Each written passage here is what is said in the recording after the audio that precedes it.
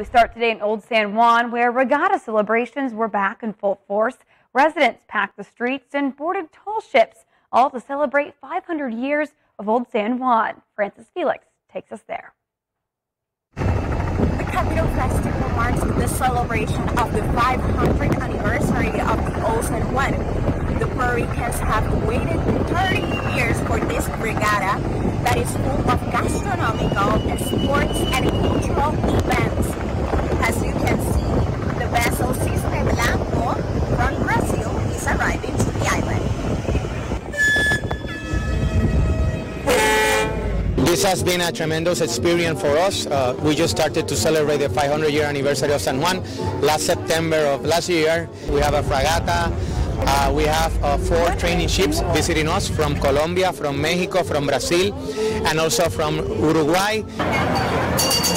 And I think it's a good time of year to have it because it's the off season. We're kind of going into the off season right now, so double down. Yep. My first experience was in regatta Colón.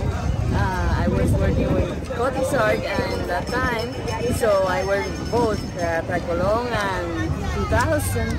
I'm so happy to be here today and welcome all the Puerto Rican and the tourists to come back here and enjoy this day. For the foodies, a gastronomic route will be established, and for the artisan lovers, more than 60 local artisans will be part of this celebration, showing art craft so beautiful like this. The organizers expect 30,000 persons at the celebration daily. At least 5 school ships will be anchored in the harbor from Mexico, Brazil, Uruguay, and Colombia.